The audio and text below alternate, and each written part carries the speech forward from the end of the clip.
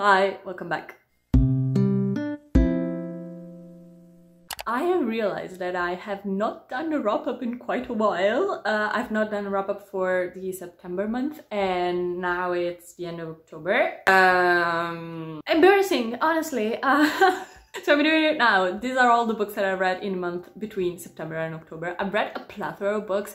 For some of them, I've done a reading blog, so I'm not going into much depth about them. I'm going to link all the videos up there, but I read some crazy books, I've read some really bad books, I read some great ones, so wait for them.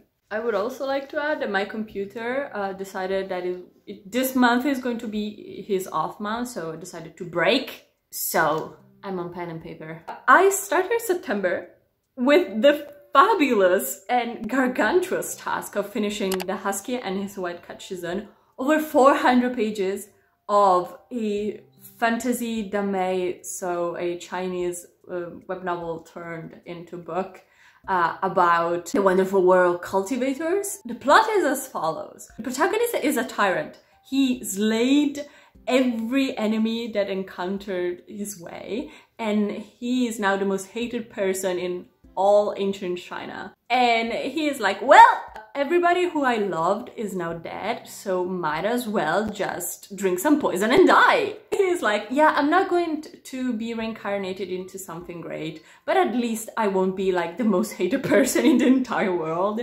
But he gets reincarnated into the past, which is not something that should happen, and he gets reincarnated into his 16 years old self in the past.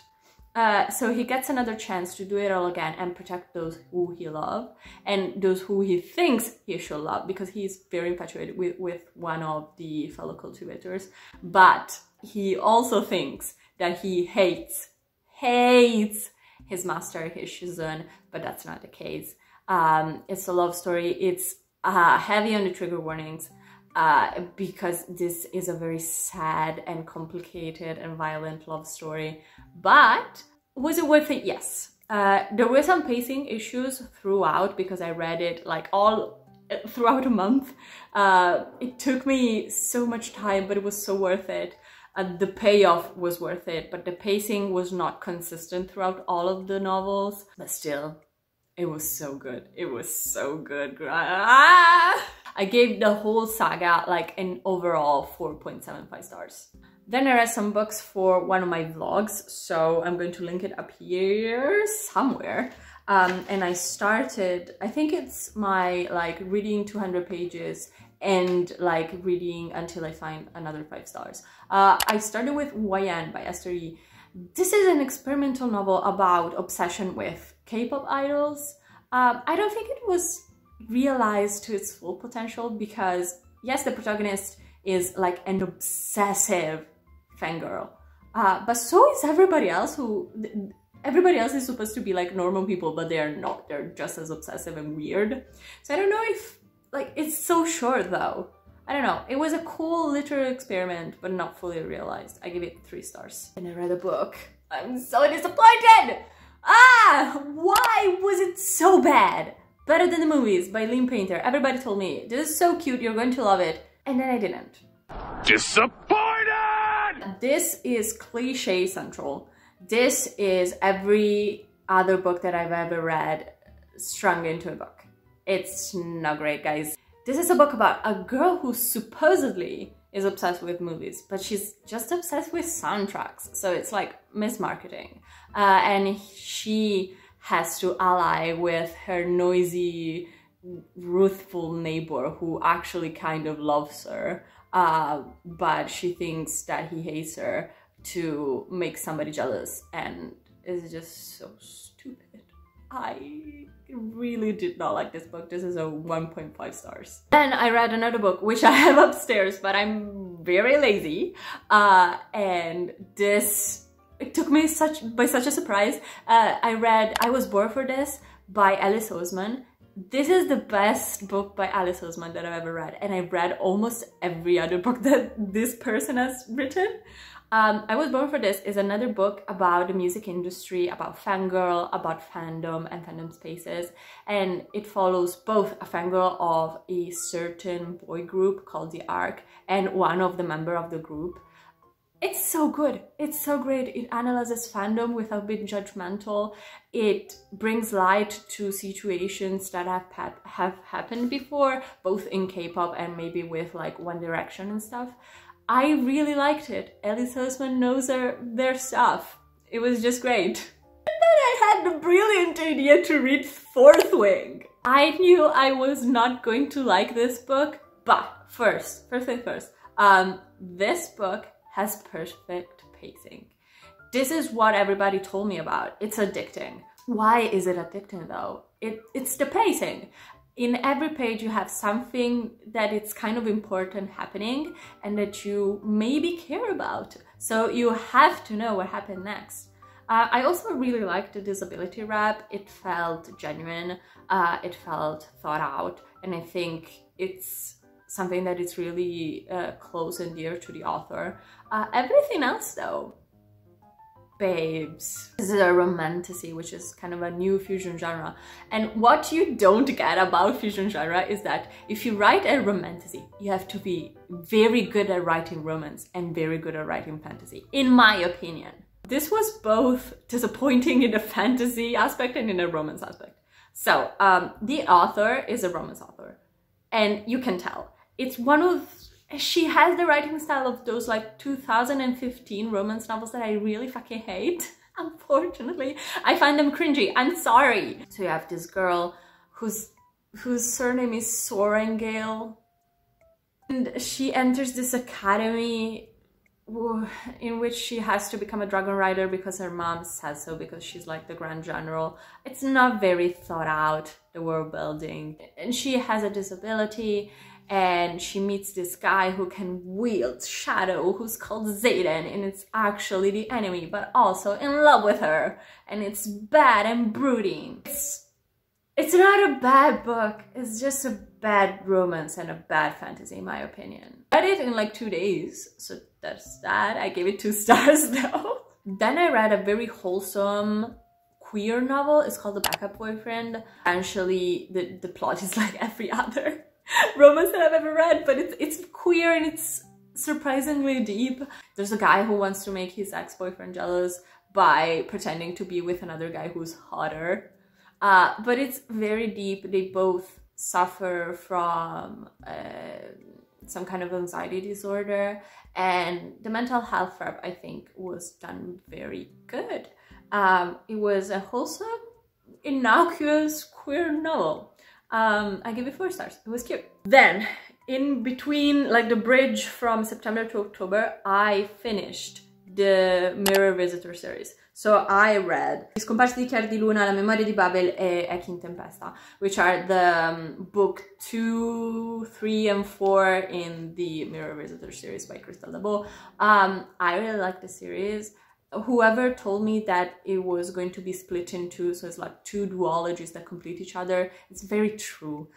The first duology, which is the first and second book, are very mystical and fantastical and colorful, and I really liked.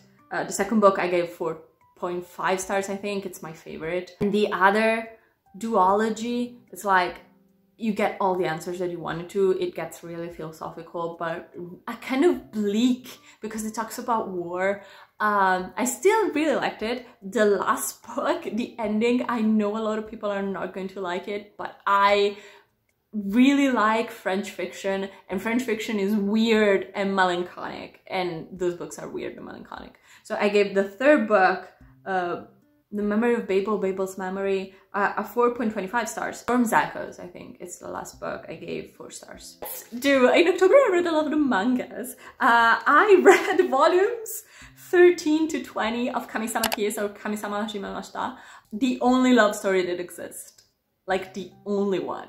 And the only good love story that exists. It's just like wonderful. It's a love story, but also a friendship story between a normal girl who's just trying to survive because she's so fucking poor, and becomes like a local deity through misunderstanding, and the spirit of a fox who protects a certain place, a certain shrine. And the thing is about this manga is that the romance is so genuine. So lovely, even though they're kind of like bickering and almost like a sprinkle of enemy slurs. But the friendships, because this girl is such a genuine character, she's so funny and attentive to her friends, especially the female friendships. They're wonderful. If you want a manga about female friendships with a dash of romance, well, not a dash of romance, with a lot of romance, but like, it's about the friendship that she connects with along the way. Definitely Kamisaki's. I read a manga called Innocence. Everybody told me this is one of the most beautifully drawn mangas that is out there. It's true. It's based on a historical book about the French Revolution, about a French executioner, like an executioner family that really existed during the French Revolution. The historical book is written by a Japanese author, which I think is so funny. The manga, brutal. Like all the trigger warnings you could think of are in this manga. It's fucking brutal. And the fact that this is based on real life, fuck the French. Like, ew the French. Literally ew the French. I liked it though, even though a little bit too brutal for my style, but I'm going to continue the series, obviously. No. Finally, with one of my dearest friends, I annotated the fuck out of this book because I couldn't understand the fucking thing about it. We're finally getting some answers, but some other questions are added to the plot. We are only getting questions. Why? I love Nona though. It's really weird because this is a 5-star series for me, but none of the books I gave 5 stars. Like, the experience of reading these books is like a 10-star. Especially if you're reading this with a friend. It was so great. We couldn't understand the fucking thing. It was wonderful. I gave this, I think, 4.25. Yeah, I think the pacing, it's what keeps it from being like a full 5 stars, and also like kind of the world building, because there's not really that much. But I think it's part of the secretiveness of the series. And then I read a short story that connects to this book. If you've read this book, that you can read the short stories, or else you won't understand the fucking thing, which is the theme of this, you know, series. I read As Yet Unsigned. It's about Palamedes, and I love Palamedes so much. I love Palamedes. Is my favorite characters aside from Gideon and Nona and Harrow. I love him so much. I gave this short stories 5 stars. It was so great. And then the behemoth. I finished Lightbringer by Pierce Brown. Red Rising is one of my favorite series, point blank, like, of all time. Just one of my favorites. Dark Age was not my favorite out of the series. It's the book before this one. I think it was very bleak, but the pacing, again, I think it was a little bit slow in some parts, which I think could have been edited out. This is a powerhouse of a book. It's a brick. Everything though had to be in the book. Nothing could have been edited out. It's brutal, it's violent, it's great. I cried my way through the last 100 pages. You could see it in the vlog. Obviously, my favorite characters is not going to be in the last book. Obviously, because that's just the way it is. This 5 stars. It was just great. Just fucking great. The last book, Red God, is going to be so fucking great. I read volume 4 of Heaven Official Blessing. It's my 5th time rereading this series. It's just like one of my favorites. Another Chinese web novel, this time about Chinese deities. Just another really fucking great. This is so cool. This is a mystery novel, a romance story, a story about redemption, about revenge. It's just wonderfully crafted. I give it 5 stars. All the volumes are 5 stars. Then I read She Drives Me Crazy, which is a contemporary YA romance, and it's sapphic about a basketball player and a cheerleader. And this is how you do what Better Than the Movies wanted to do. It's like taking cliche and tropes and making them into something fun and a little bit new. I think this is one of the most perfect YA romance that I've ever read. It's a 4 stars for sure. It's surprisingly deep. It delves into relationship and how they can affect you even when you're so young. And it's sapphic and wonderful and queer, and I loved it. And then I read The Nymph House. It was supposed to be a vlog in which I read Dark Academia, but I read it in 2 days. So I'm reading Hellbent for that vlog. It's going to come out in the near future. Ninthaus, it was a weird reading experience because I tried to read Ninthaus so many times. I couldn't not get into it. And then I got into it and I read it in 2 days and it was great. I gave it, I think, 4 stars because the ending was a little bit like out of the blue and predictable at the same time. So many things were not told to us, so I could not, like, physically could not guess the ending, which is a little bit, you know, unpleasant, because this is a dark academia book, but it's also like a detective story. It's not like if urban fantasy with, you know, there's ghosts and stuff. It's a detective story. It follows the pacing and the rhythm of a detective story. Like, I love detective stories, so this is what it is. Alex Stern, like Galaxy Stern, is the detective of her story. I was warned about, you know, the sexual assault. I was not warned that the sexual assault was going to be happening to a minor, but at least I've read the trigger warnings, because it was a little bit graphic and really tough to read, but it made sense in the whole scope of the story. I also really love how the author dwelled in the story and the history of New Haven and Yale. I think she went to Yale, and this is based on the secret society that she witnessed. So I think it's really cool. I am reading Hellbent and I am having a great time. So, you know, I had the brilliant idea to finish the month with Mile High. Why? I don't know. I had the audiobook, which made it so much worse. Mile High is a romance book about a, I think, hockey player. I could be wrong. I don't care. And a stewardess on his, like, private jet flight that flies the whole squad from one city to another. Sometimes you have to make your characters clever and intelligent and able to have brain cells that function in your book. You cannot make every other character stupid. You cannot. The two protagonists, stupid as shit, could not make a decision for their lives that was correct. The secondary characters, stupid as fucking shit. My god, everybody was an idiot in this book and I could not. I was so bored and enraged and then bored again. I give it 2 stars, but maybe 1.5. I don't know. And the narrator for him had such a southern, like, thick southern accent to it, which I don't know who made that decision because I could barely get through it. I had to grow accustomed to it throughout the book, but it was such a slow upturn. English is not my first language. That was so fucking difficult. Southern accents are fucking difficult, okay? Do not make that mistake then. We're done.